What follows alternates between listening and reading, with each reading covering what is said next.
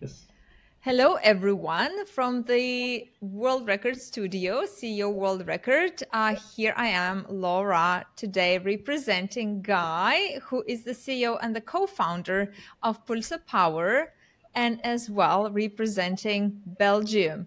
So, Guy, without further ado, I was thinking about the question I want to ask, and I thought, could you take me back in time and share with us what were the events that led you to where you are today, both as a human and as the CEO of Pulsar Power? Yes. I think it's a long story in that sense. I've always had an ambition to, yeah, let's say, to improve the world and to try to make things better. And for a long time, I worked as an employee in several companies before, seeing what the boundaries were and how corporates were operating, and that has led to some discussions in the past, constructive ones, nevertheless. But it made me think at some point that I said, okay, I think I can do better for myself and create a bigger impact into the market, because that's quite important for me to be able to create an impact to the world, to people, and to their lives. That has led me actually to set up my own company, which we then quite quickly afterwards merged with my co-founder to form Pulsar Power, where today we are, let's say, in the midst of providing engineering services for,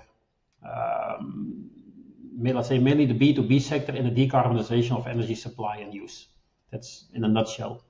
So we do not construct, we do not invest in order not to create any conflict. We're a bit in the middle of an ecosystem of companies that we work with, always in the interest of our clients. And that has led us actually in a very fast way to gain a position into the market that people have really understood the added value of taking that specific position alongside next to them, buying in that the technical know-how that the whole energy transition brings along with them. And in that way, we already made projects possible, which the client had basically already buried and pronounced that. So we revived them, and in that way, I think we are really making an impact in bringing more renewable energy to the world on one hand, and at the same time decarbonize industrial processes. So Wonderful. And let's go to the world record question, which is just so epic. I love that question. Some of people say that it took them some time to think about that. Some say that it was quite easy. I guess it's different for everyone. So, Guy, how is the world then better off because Pulsar Power is in it? I think we can clearly say that it is actually the main purpose of the company. The company was actually founded specifically with that purpose in mind. So leaving behind a better world than the one we found when we came into it is something that really lies into the heart and soul of what we do and how we perceive this business.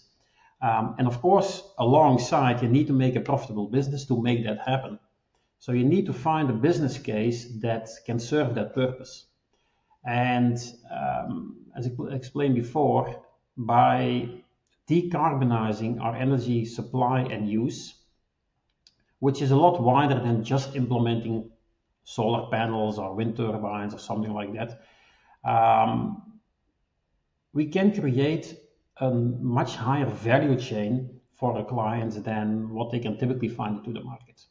The main differentiating factor for that one, Laura, is that we apply a very holistic approach to this question of energy supply.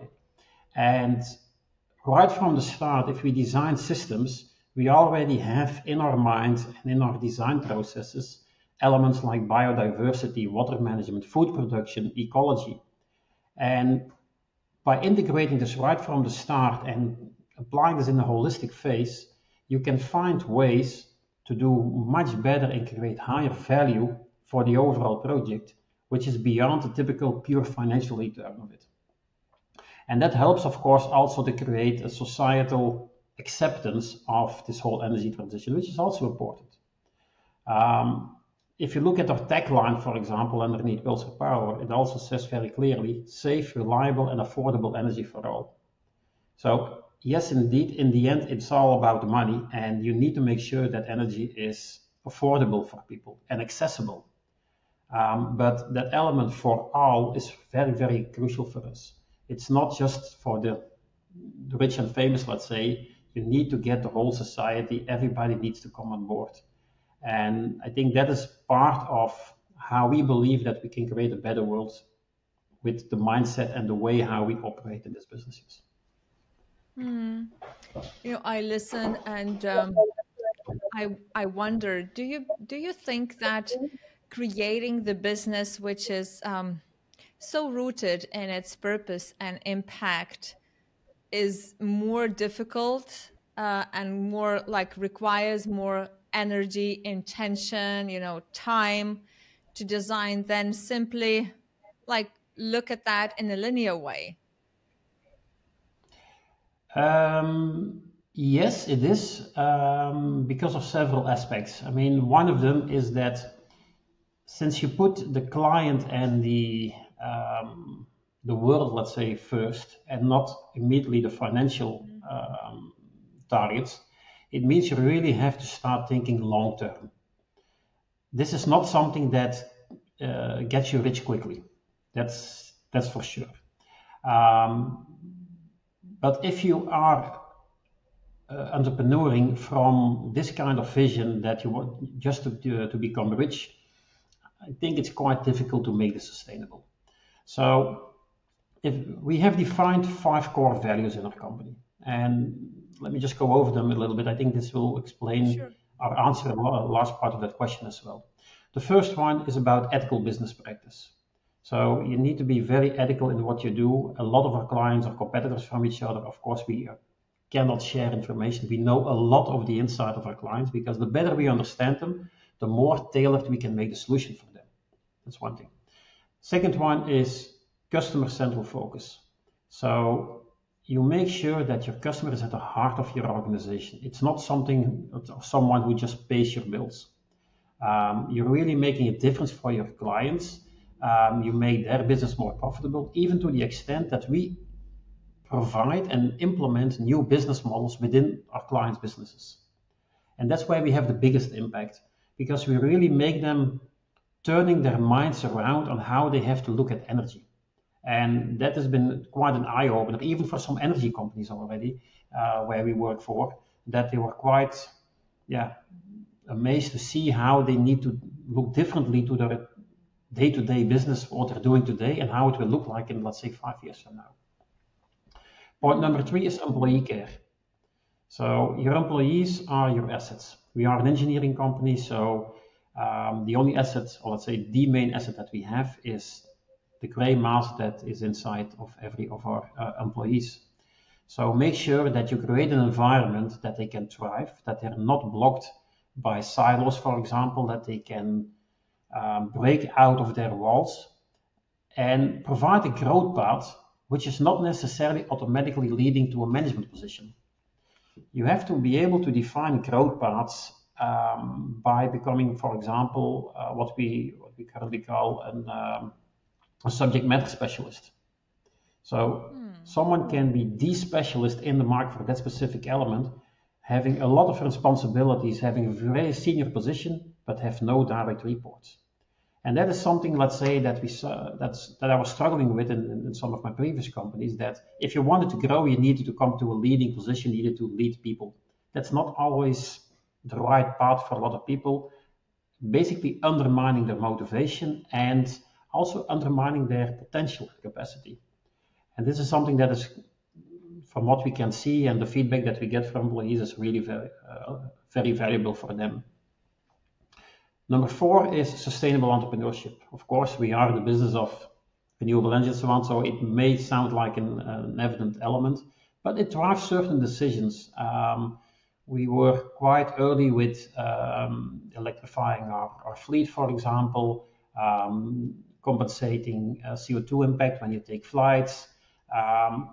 These are, let's say, the obvious ones, but also if you design systems, we are now, for example, making calculations about CO2 impact. How can we use the ETS tool, which has been decided in Europe beginning of December of last year? How can we make this an opportunity for companies instead of a threat? Because a lot of companies now see this as a threat. They're going to have to pay for CO2 and so on. Now, how can they use those credits in order to create new business models? So that's the kind of thing that you bring into the market, not only within your own organization, but you spread it into the market as well. And last but not least is what we call under the flag of value creation, which you'll probably see in a lot of companies. But how we define it is that we do understand that our planet is a co-shareholder of each business, and that only positive impact to the planet itself will create long-term sustainable shareholder value for everybody. So there is always, let's say, one seat on the table, which is planet Earth.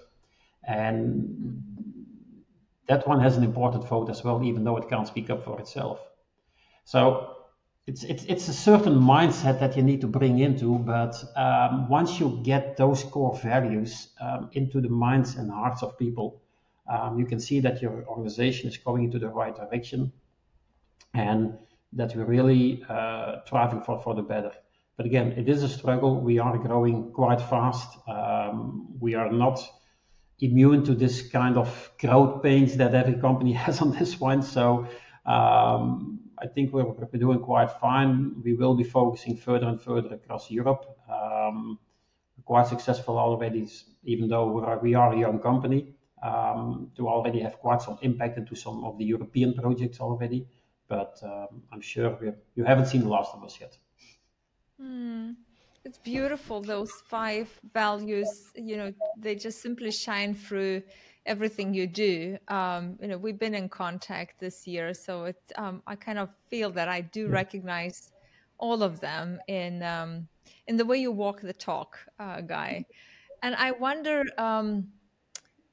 do you often feel like in a conflict within yourself when, as you say, you see already that mindset is there in the company, and you have created an alternative, holistic kind of a more systemic way, which is not like command and control, silo driven. And then there is this, like all of these new requests coming, right? Like from new clients, maybe already existing clients. Do you often feel the inner conflict between growth at any cost and, like keeping what you've created? And if you do, like what is that inner conflict? Yes, there is definitely a conflict. And I think it's hard to avoid as well. If you're growing as fast as we are, and just to summarize on this one, we've been growing in 2 years' time from 2 people to more than 20 people.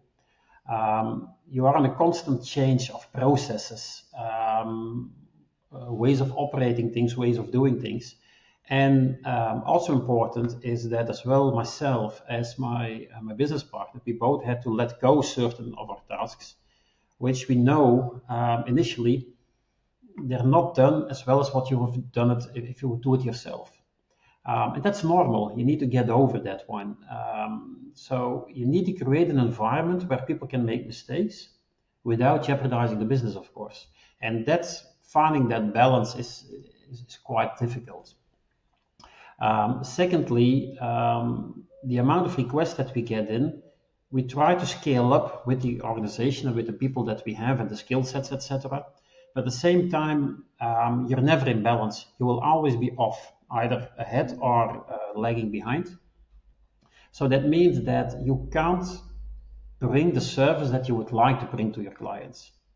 And you need to keep your clients happy, of course. You don't want clients to run away and to go to somebody else, etc. So it's a difficult and delicate balance that you need to maintain of saying no to certain clients who maybe are not fitting into the right strategy that we are following, the right core business that we can offer, and serving your key account clients, let's say, to make sure that you can maintain those ones. Because in the end, they do pay your bill. They make sure that at the end of the month, every time you can pay the wages of your employees, of course. So it's not growing at all cost, because I think that is a dead end in the longer run. But you need to make sure indeed that you find a good balance as much as possible, no matter how difficult it is, to serve your clients on one hand, but keep the company growing and alive as well, and to make sure that there is not you're not creating any financial struggles, for example, to your employees or to your suppliers or anything like that. So all of that has to be kept in balance, and yeah, it is a struggle. It is an inner conflict, as you say. Yes.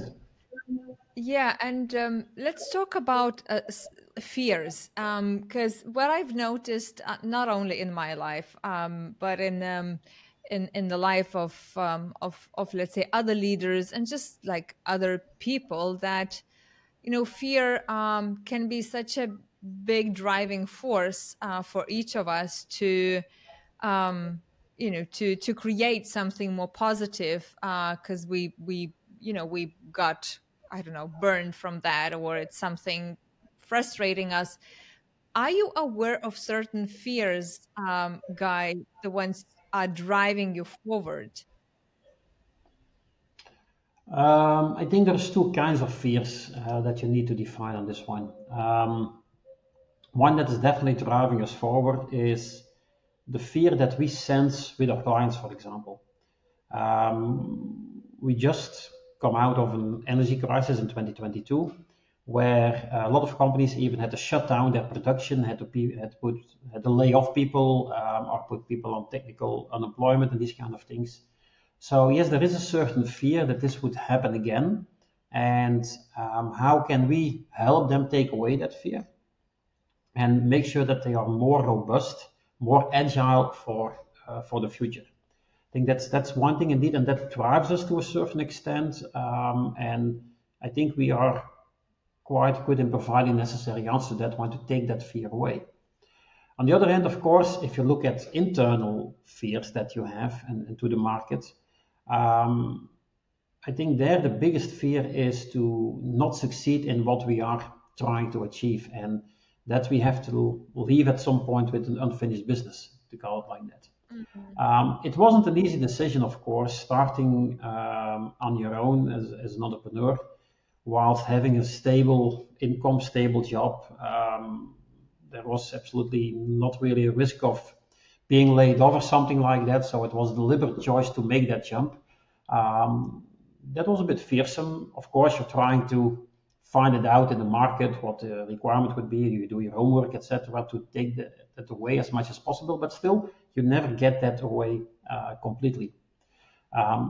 But the advice I can give there to people is that if it's in you, sooner or later it will come out, and you just have to jump. It's an adventure, and just allow yourself to fail. I think that's important as well. Fear shouldn't stop you. That's just take it on as a challenge and see how you can minimize that risk associated with the fear that you have. But if you don't have fear, I think you're also missing out on the fun. Yeah, I believe so too, that then we are kind of playing too small if we hide behind that fear. But yeah, you describe the two ones so elegantly, the one outside, like from outside in, and the one internally. And yeah, I do feel that the one internally, I can really resonate with myself. Okay, and let's speak about certain maybe rituals, the ones you have in your personal life, as a leader, as a human, and with the team, that Guy helps you to stay anchored to that big purpose and impact of Pulsar Power, to be aligned within your decision making and etc. Could you share with us what are these rituals that keeps you grounded and keeps you like feeling in oneness with the decisions you aim to create? Yeah. I think the first and foremost important on these rituals is self-reflection. I think that's the most important ones. You need to know for yourself very clearly and maybe even written on paper, what are your strengths and what are your weaknesses. This is not an easy exercise for a lot of people, and I'm doing this already for quite a number of years. And you need to know, okay, wherever you have a weakness, and everybody has those, you need to find people around you that can fill in that weakness so it becomes a strength.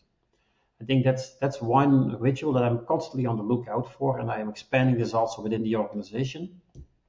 Constantly scanning the organization. Where do we have weak points? Which strengths does a certain person maybe have, which we are not utilizing yet? That's also, for example, in the hiring process that we do this. I made a bold statement a while ago to say that we never fill any vacancy. And what I mean with that is that you write out a certain vacancy, you get a certain candidate, it will never be a 100% match. So you need to fill in the gap of what you had in mind compared to the best candidate that you can find. But at the same time, you also get something for free. That candidate has something always which you haven't asked for. And then you can ask yourself the questions, how can I utilize this into my organization to leverage to another situation, to another level, to drive the company forward. So that is, let's say, something that I have a bit as a ritual. Secondly, you need to bring structure into your day. I know for myself, for example, which time of the day I'm best at, let's say, strategic decisions, and which time I can better do more repetitive tasks. Everybody has another biological clock in that sense, and you need to listen to yourself. That's again the self-reflection bit that you need to know. How do you operate, and which kind of activities do you better plan in which part of the day, for example. And then maybe a third one is networking and knowledge. In the end, it's a people's business. So you need to create sufficient time to keep a good contact with your clients, with potential clients on network events and these kind of things, business units, telling the story, for example, of how you see the vision of where the market is going to, how you think you can help companies in excelling better, creating a better world in this one as well. And that creates new opportunities, but at the same time, it also brings out your antennas, and you can learn always from other people. Just getting in contact with people from all across the world, and I think you will concur with me on this one, Laura, just opens up a certain perspective and reflects you of how easy things you may have it here. Or otherwise, you can also see opportunities, how things are being done better somewhere else in the world, which you can then apply into your own business. I do that even to a certain extent in my private life, using certain ways of living from Asian people, for example, applying them to myself. Everybody has their strengths and weaknesses, same thing here. So I think that's another ritual that I'm really interested in, and always like to meet up with new people, make sure that I can learn from them, who you are, what's your background, how can we jointly improve ourselves. Mm-hmm. Wow, this is just beautiful, that you are so curious and in everything you do, and the ritual, even that I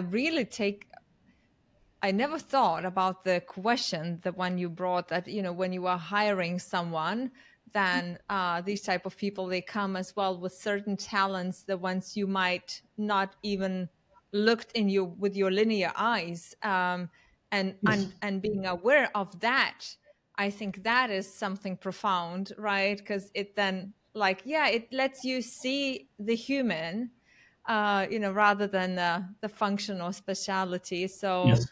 wonderful insight. Thank you so much for that. And I wonder, what are the things you are mostly proud of, Guy, in your life?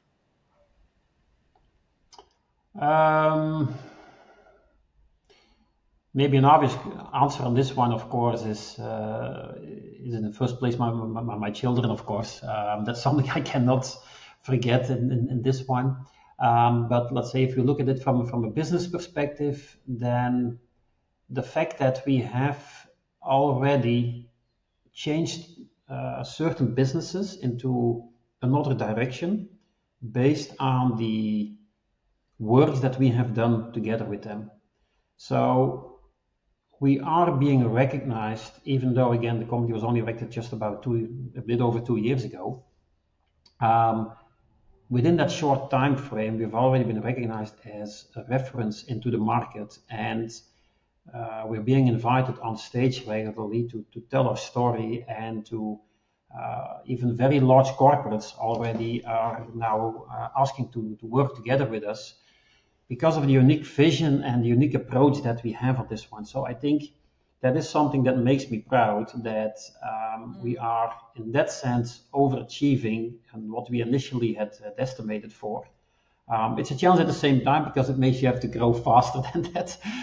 That gives other elements on that one, but it is something that does make me proud as well, that we are creating this impact, and again, especially changing business processes within existing companies that are already out there for decades, used to do a certain thing and doing that really very, very well.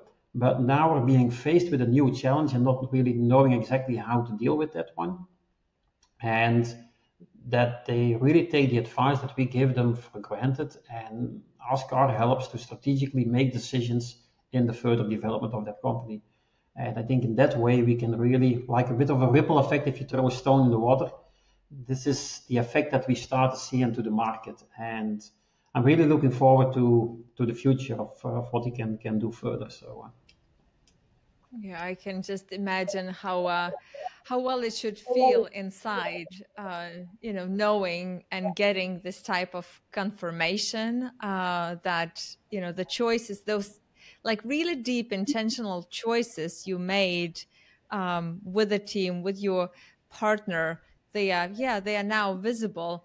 And to be honest, I even received a couple of messages on LinkedIn from a couple of people saying that that Guy is a catch, that they are looking forward for the interview with you because Really? everything you do. Yeah, I did. So it's ethical, and they like maybe one of the client even. So I'll text you later.